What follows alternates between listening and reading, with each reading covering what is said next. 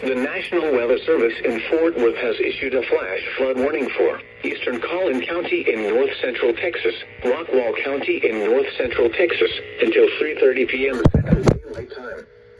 At 12:20 p.m. Central Daylight Time, Doppler radar and automated rain gauges indicated thunderstorms producing heavy rain across the warned area. Between 1 and 2 inches of rain have fallen. Flash flooding is ongoing or expected to begin shortly. Hazard: flash flooding caused by thunderstorms. Source: radar and automated gauges. Impact: flooding of small streams.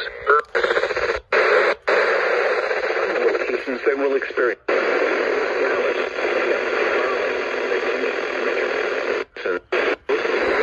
Dallas, Garland, McKinney, Richardson, Allen, Rowlett, Wiley, Rockwall, Sandsea, Murphy, Roy City, Fairview, Heath, Princeton, Fett, Lucas, Parker, Farmersville, and Lowry Crossing.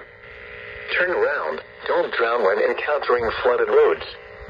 Most of flood deaths occur in vehicles. Be aware of your surroundings and do not drive on flooded roads. 1, 2, 3. Flood deaths occur in vehicles.